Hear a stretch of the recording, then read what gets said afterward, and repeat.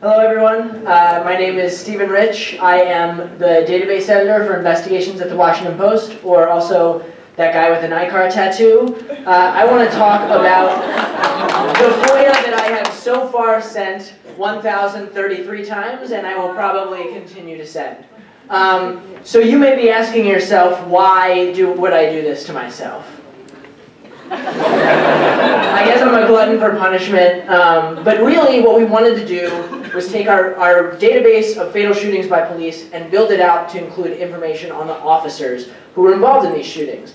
We wanted to know the basics like name, age, and race, but we also wanted to know whether they fired shots in a previous shooting, whether they were wearing a body camera, and if that body camera was recording, and things like their excessive force complaints. So I filed requests on a rolling basis as these shootings happened, which ended up being like 2 or 3 requests a day, or 7 or 8 on Mondays to cover for weekends. That's not terrible. But my first lesson was automate.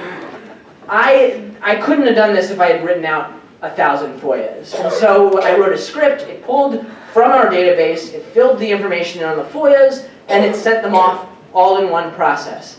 That was fantastic, except lesson 2, a lot of police departments don't accept requests by email. That's partially because a lot of these small departments don't even have websites. So you kind of have to get around that. 1 in 5 of my FOIAs were sent via fax. So find a fax machine. Lesson number 3, a lot of the agencies will say, hey, great you submitted this FOIA, please send us back this form that we want you to fill out. Do not do it. The forms are very, very time-consuming, and no law that I can think of requires you to fill out those forms. They are required to accept the request in whatever form that you send it to them. Lesson number 4, if you don't live in some states, you can't actually get their records. Arkansas, Tennessee, they can deny you on the basis that you are not a resident of that state. That's not to say that you shouldn't send it. A lot of departments from those states gave me information. But in the cases where you can't, you need to make friends. Find somebody who lives in Tennessee, find somebody who lives in Arkansas, get them to send it on your behalf.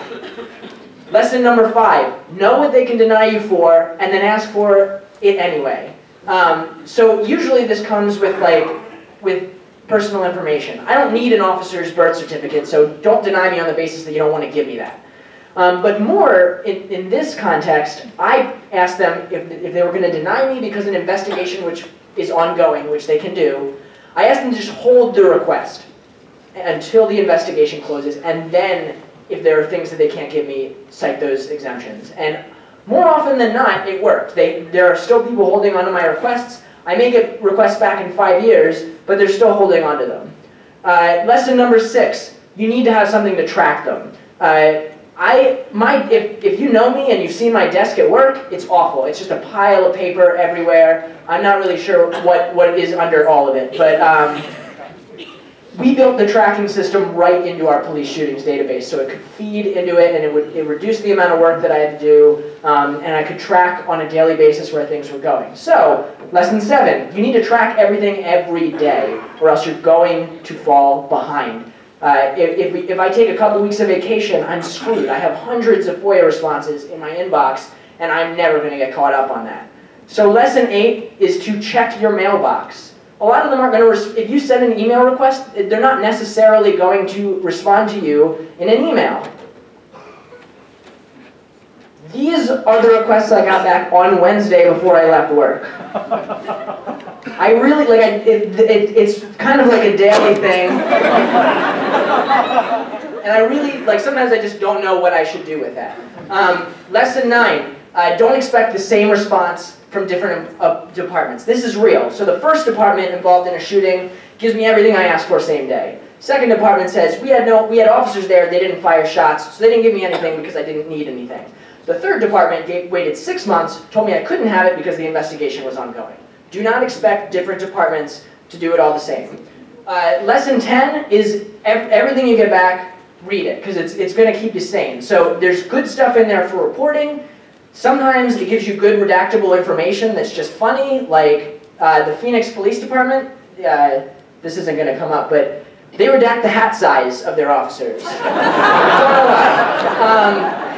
And sometimes you get really fascinating tidbits that just keep you sane through the process. So one guy moonlights as a tax preparer. We also got his college transcripts. He failed all of the relevant courses. My final lesson is basically, look, at the end of this process, when we get all this data together, we're going to make it available for everyone so that you can do whatever it is that you want to do with it.